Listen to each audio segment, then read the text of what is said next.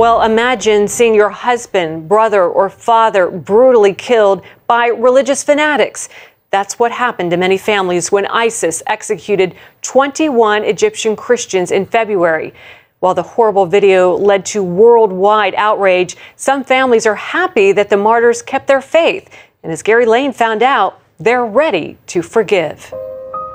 I was very proud that my husband stood firm in his faith and that he didn't deny Jesus. That surprising reaction is happening 150 miles south of Cairo, in the village of El Aour. Residents there honor the sacrifice of 21 Egyptians brutally murdered last February by ISIS. Their pictures are prominently displayed in the sanctuary of Virgin Mary Church. 13 attended this church. The martyrs left behind family members, like 23-year-old Maryam Farhat. She became a widow when the militants beheaded her husband Malik Ibrahim in Libya. She first learned of his murder when she saw this now infamous video on local television. We were very sad for the first 2 days, but we hadn't seen the video. When we saw them in the video calling to Jesus, we were very comforted. And that's why Maryam and other families say they are now joyful, not sad. Babawi Alham's brother Samuel was among those killed. We were always praying that God would make them steadfast in their faith. We were very happy with what they said on the video, "Jesus Christ, have mercy on us." When we found out they had been killed for being Christian, we were very comforted because these were God's children and He took them. Although Samuel's wife and children now live without a husband and father, his family told CBN News their faith is stronger. They forgive the jihadists and even pray for ISIS.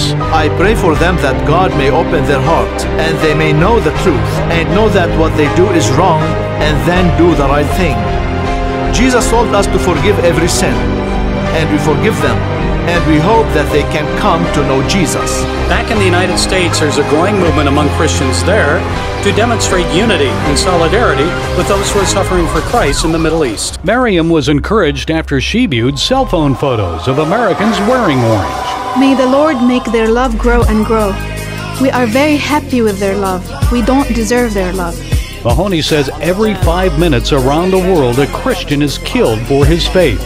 People don't understand the kind of barbarism and brutality they are going through.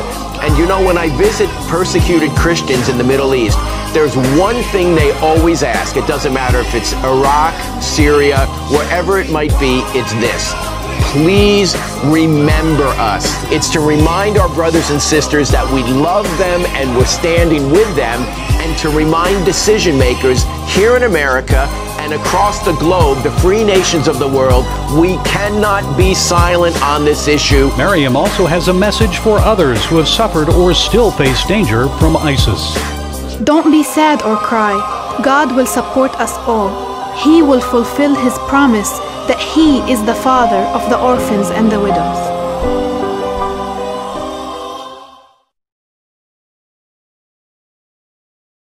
شايفاه مارجردس العصر القديم هم اللي جددوه. احنا كنا ما نسمع عن الافلام بتاع الشهداء، الوقت احنا بقينا عايشين فيها. وانا فخوره حاجه فخر، وانا فخوره بكل شخص مسيحي، من جزء بس فخوره بكل شخص مسيحي ما ينكرش دينه، يعلن ايمانه. اكيد طبعا، يعني احنا ساعات ما سمعنا بتاع حادث دير الانبا صمويل كنت فخوره بيهم. في اطفال